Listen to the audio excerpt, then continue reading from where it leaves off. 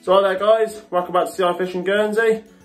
Been a while since I put a video up, and it's really down to the weather, to be honest, and I've been pretty busy as well. But the weather, yeah, hasn't been great over here. We've had wind, we've had rain, we've had pretty much everything. To say we're in May, the weather's terrible. Still cold. I'm hoping next month, June, we have a bit of an improvement, to be honest, because the fishing's been pretty slow as well, really. Been out with the lures a few times, I'm blanked. So yeah, I thought today I'd just come and do a tutorial of the float setup for you if you're new to fishing or looking to take your youngster out fishing for the first ever time.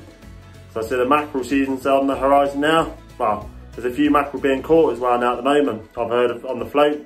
So I thought it'd be a good time to maybe put a video like this of a setup of a float, of how to do it, like I say, if you're new to it. So yeah, I'm just going to show you the float and all the bits and pieces you need to set up the float in 2 seconds. Yeah, if you can hit the like button as you come in, subscribe, turn the notifications on and the bell so you don't miss a video. Share on all platforms to put the channel out there, that'd be really appreciated, because we're closing on 200 subs now. So yeah, I'm pretty happy with that. So I haven't put a video out for a while, I've had a few new subscribers, so I can't wish for more really. I'm really happy with the support. So yeah, I'm going to get the, like I say, the bits and pieces, and I'll go back to you in 2 seconds. CI Fishing Guernsey. So guys, I'm going to show you the few bits and pieces you need to set up the float, just to start off with. All we're going to be using is a Shimano Exchange 4000 size reel. Might be a little bit too big for float fishing, but you can use anything from a 2000 to 3500, but it's just like I said, a tutorial to show you. And then again, like I said, if you're taking your nippers out, just a standard rod like so. This one, perfect for float fishing. You can go up to, I don't know, 1.5 ounces, 2 ounces. Nice and small. So perfect for, say, if you're taking your, I don't know, 5 or 6 year old down the pier for, like I say, a mackerel or a long nose. Yeah, get the rod on, simple as that. Make sure it's nice and secure, you don't want to be casting out. And the end of the rod comes off, so I've done that many times before in the past. And all it is, as simple as getting your rod in there, simple as it gets. Hold the rod, tie it on nice and tight, like so. Make sure it's nice and tight so it's nice and secured, like so, so it can't go anywhere. And then all you're going to do is get your line, take it off there for 2 seconds, get your line and pass it through the bell arm, like so, like that, because you want it to go through. So it's on the actual thing that you can see there, so you can feed it through. And all you want to do is take your bell arm off, like so. Go back in there, and all you're going to do is get your line and feed it all the way through the eyes, like so. So I'm going to get this done, guys. I'll get back to you with the float in 2 seconds. So guys, we fed our line all the way through every eye. Let's come out like so. There we go. So simple as that. So once you've done that, put it right there for 2 seconds. It's going to show you what you need for the setup. What you need is whatever float you feel comfortable with. I like sort of nice and light, so that way I find it's probably down to preference. But the lighter the float, when the fish comes to take the hook, it doesn't get any resistance from the float. Sometimes when the hook, the float's too big, maybe they'll feel the resistance to the float and leave it. They won't take the bait. So normally that's a good tip. The smaller the float, the better, the lighter the float. And all you want, some beads, small hooks. I say these are 2.0 Aberdeen hooks. That's what you want, maybe a 1.0 hook. You don't want anything too big, because with a mackerel and garfish or long nose, they're smaller mouth fish. And all you want is some swivels. As simple as that. And then I'll show you after I tie on a stop knot at the end of the, once I've got the float all set up. So I'm going to get this all ready, guys. I'll get back to you in 2 seconds. So guys, we're going to start setting the float up now. So you want to do it first, is get your bead, first bead, like so. There you are, like so, like that. That's the first bit. and you grab your float. There's one tip I can give you. If you're using braid like I am on this reel, try and put the line there. There's a simple tip. You'll be there forever trying to get the float through braid, especially when it's damp. It's an absolute nightmare. So all I like to do is just get some normal mono, any mono, preferably I'd say 15-20 pounds. You don't want anything too light because again it will buckle really easily. So all you want to do is make a loop nice and simple, a simple knot. There we go, like so. Feed it through the knot, give yourself enough for tap and pull nice and tight. There we go. So it ends up like that. Simple, but really, really effective. Save you a lot of time.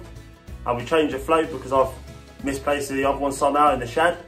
I don't know what I've done with it, but there we go. And then all it is literally get your float, there we go, straight through. Look how simple that goes on. There we go. And that is simple. If you're there with the braid, you can try it with the braid just to, I could try it with the braid just to show you, but I'll be here forever. But like I say, if you want to try it with the braid, be my guest. Simple as, look how simple that came through there. You ain't gonna get any simpler. And then literally pull the knot through. And there we are, easy. Nice little simple tip. So I say like mono, maybe 15-20 pound. Like I say, if you use anything thinner, it's just gonna be an absolute nightmare. So all you wanna do is get another bead. I'll show you. I say, it's only to show you guys why the weather's a bit rubbish, just to get a video out there for you. I said, with the mackerel coming in, if you want to know how to set a float up, it's something you'll be interested to watch, hopefully. So there we go. Another bead, it's got two beads, a float. And then the next thing to do is get your ½ ounce weight.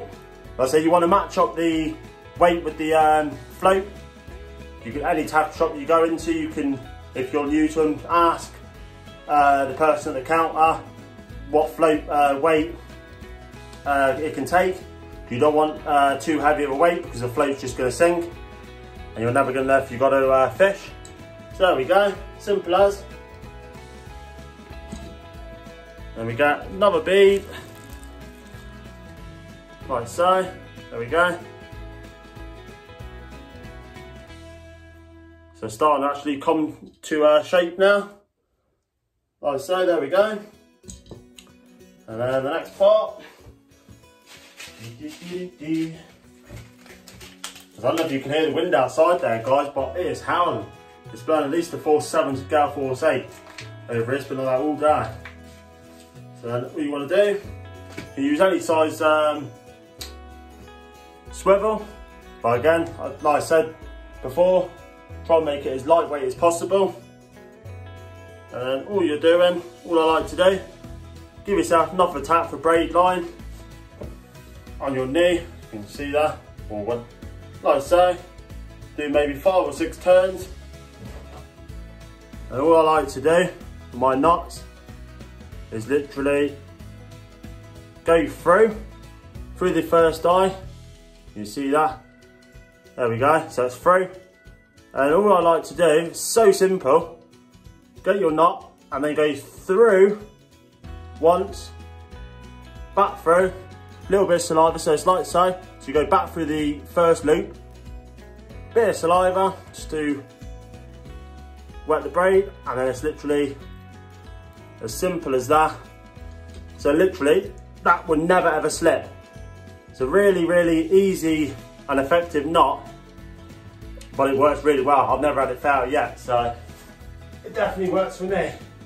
But whatever you feel happy with doing, I say it's for new comes to fishing, like float fishing, just what I do and use. And all you want to do is cut your tag off.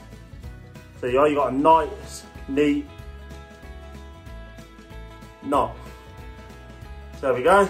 I say, there we go. So literally, that's what it should look like so. Okay. And all you want to do next, here's the line again. It's going to knock this tag off from before. Discard that in a second. And then all I'm using, again, I'll say you can use whatever you want for trace line. Well, there we go, I've got fluorocarbon, £20. Fluorocarbon's an absolute amazing line to use because you can't see it in the water, it just disappears. You can use normal mono, but like I say, it's a bit more expensive, fluorocarbon, but again, I would say, with my experience, I would use it any day over anything else, to be honest. You can use £10 mono, that's the equivalent to probably £20 fluorocarbon, so it's less likely to be seen in the water. So this will be your trace line, so literally exactly the same as what I just did with the last knot.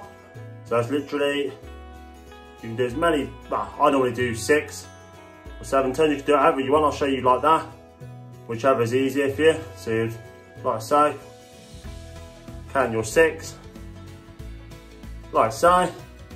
There you go, you got your loop there. So like I say, literally through that loop, exactly the same as before in the last one, and give yourself, and then you got your other loop there, and it's literally through. There you are. So like so, so you've gone back through the circle there, and it is literally a bit of saliva, again like so. There we go, back through, and pull nice and tight. And that is a lovely knot. So you can do whatever knot you like. You can do, you haven't got to overcomplicate things. Just do the simple things and it will work. And these scissors are hopeless.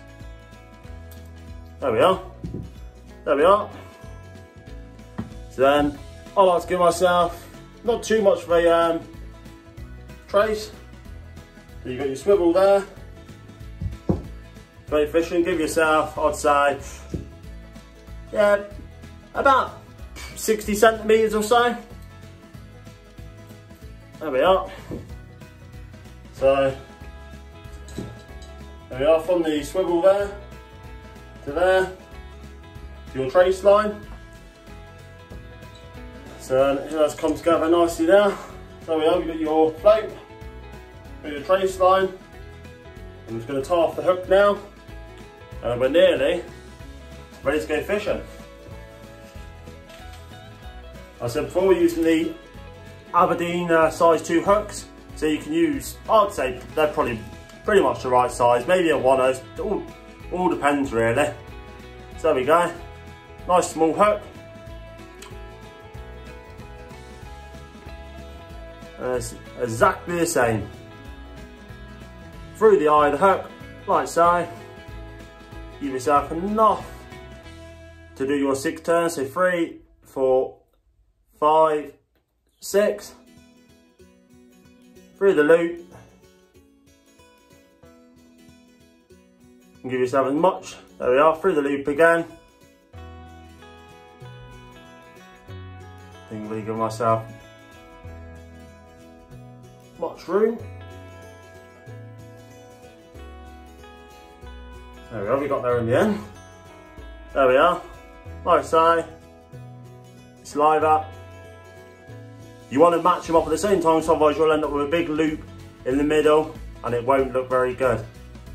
So then, simple as, nice and tight, pull down, so it's all, yeah, perfect knot. And see if we can get these scissors to work again. So that's pretty much it. I say small rod, then all you want to do, so there's the setup, I'll show you, and again hook, your float, your hook, and all you want to do after that is get your rod, get your bail on, flip it back over, like so. How much room in here? And then I was going to show you how to do a stop knot. You're going to tighten that up.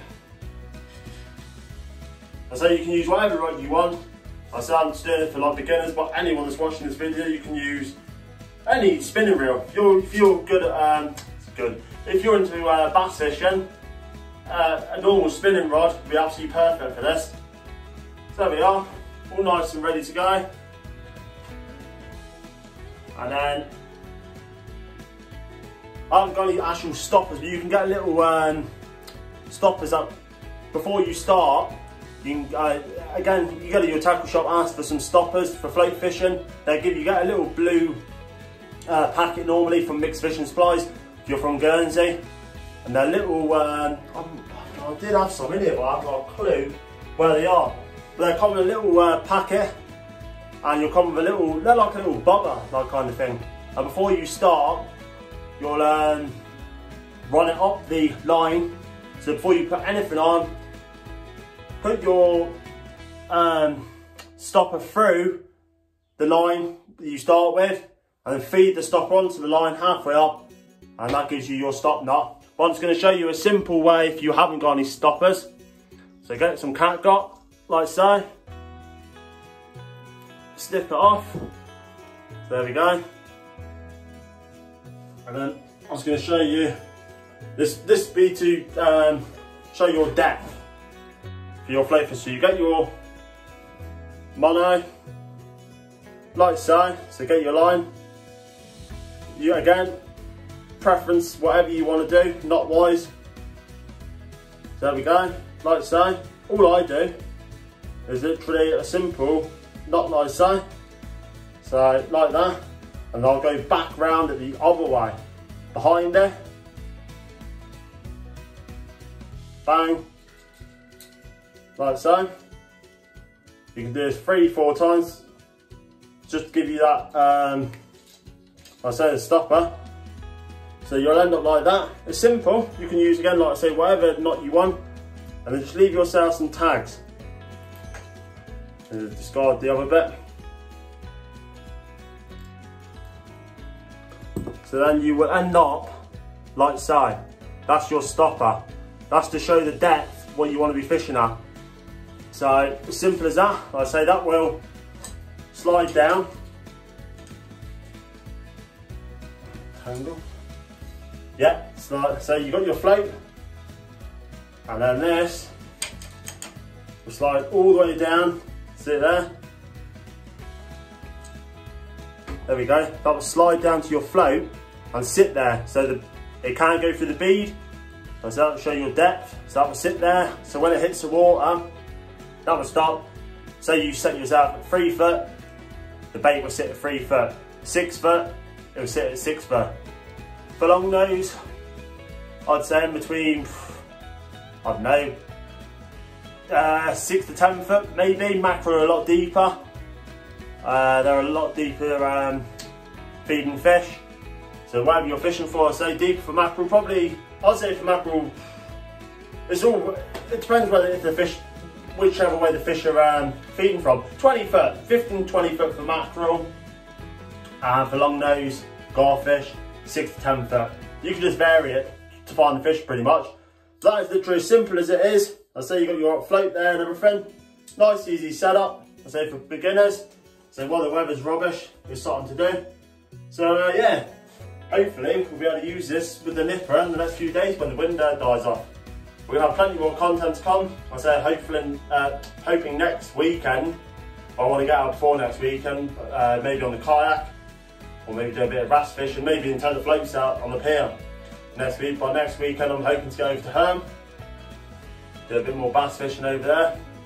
So yeah, there's been plenty more content to come. I say, I haven't made a video for a while because the weather's been absolutely naff. So I thought I'd do this for you guys today. So you enjoy the video guys, give me that like button, subscribe. I would really appreciate it. I say that's the float setup, only on a small run.